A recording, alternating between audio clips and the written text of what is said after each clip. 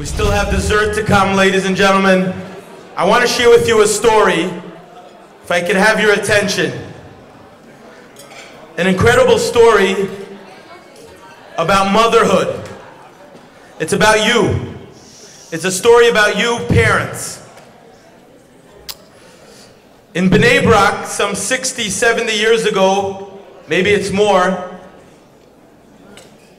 when the great Panovich Yeshiva, great yeshiva in Bnei Brak, the rabbi there, Rabbi German, he was laying the cornerstone of the building. And as he was laying the cornerstone of the building was being built, an incredible undertaking to build one of the greatest yeshivot in the world. He was sobbing, crying.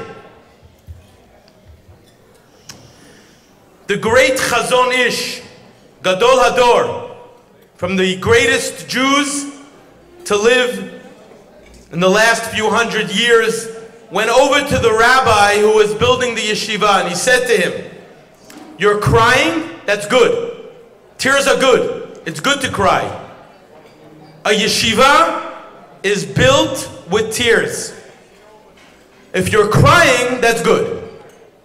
That's the only way to build a Makom Torah." The next day, this Rabbi Kahneman came into the class that he taught. And he told over that yesterday we were started building the yeshiva, and the great Chazon Ish said tears are good. But let me tell you whose tears are building this yeshiva. Not my tears, but my mother's tears. Mothers, are you listening? Listen to a mother's tears. And he said, about 50 years ago, there was a great snowstorm. We were in Europe at the time, and we wanted to go to yeshiva.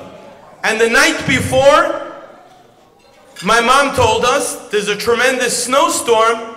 How are we going to go to school tomorrow? It was me. I was about 7 or 8, the rabbi said. My older brother was 11, and I had another brother that was 9. My mom said, we have one pair of boots and one winter coat. Who of you wants to go to yeshiva? The 11-year-old said, I must go. Tomorrow we are starting to learn Tosafot. The 9-year-old said, I must go. Tomorrow we're learning Gemara. And I said, I must go, because I am learning Mishnah. This is what the great Rav, who was building the Panovich Yeshiva, said when he was a small boy of 7 or 8. So the mom said, we're going to have a lottery to see which boy merits to go to the yeshiva. And in the morning, I'll tell you who won the lottery. The next morning, the mom wakes up the oldest boy, and she says, come, you're going to yeshiva. The boy said, Mom, I won the lottery? I get to go to yeshiva? And the mom said, no, I won the lottery. I'm going to wear the boots. I'm going to put you on my shoulders. We're going to put the coat over us, and I'm going to walk you the half hour to the yeshiva. She walked him to the yeshiva. She came back. She woke up the next boy, the 9-year-old, and she said, my dear son, we're going to yeshiva.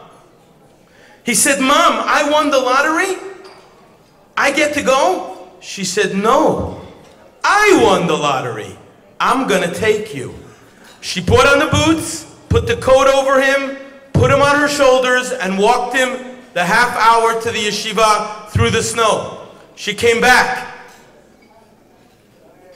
and she woke up this boy who became the rabbi who built the great Panovich Yeshiva. And at that time he was about 7 or 8. And she said to him, let's go. We're going to yeshiva. He said, Mom, I won the lottery? He said, no, she said, I won the lottery. I get the merit to bring you to yeshiva. She put on the boots, she put on the coat over him, and she carried him the half hour to yeshiva. And as she carried him, she was singing a song. A song that is a famous song. Ashreinu matov chelkeinu. Awa washreinu matov chelkeinu. That song is what she was singing. What did that mean? Ashreinu, how fortunate we are. Matov, how good. Chelkeinu, our portion. And she sang with her son as they walked to the yeshiva. How fortunate I am that I, the mom, can merit to bring my son to yeshiva. Those tears of that mother is what built the great Panovich Yeshiva. Ladies, men, every one of you is sacrificing to send your son to yeshiva. Your tears, your struggle to pay the tuition, to drive your son here, put him on the bus, sacrifice. That's what you're doing.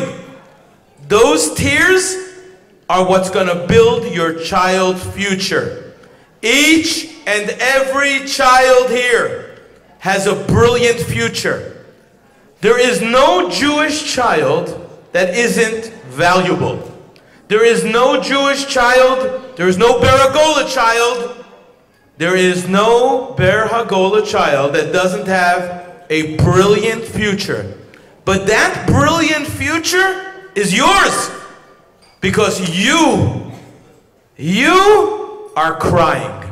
You're struggling and you're doing the right thing by sending him to yeshiva.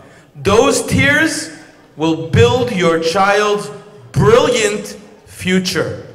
Each and every child here has a beautiful, brilliant future, and the Jewish nation cannot survive without your child. There is no Jew that the Jewish nation can survive without. Tonight, we celebrate you. You, the mother, you, the father, that are straining yourself to send your child to yeshiva. Let's have a round of applause for you. Enjoy the rest of your evening.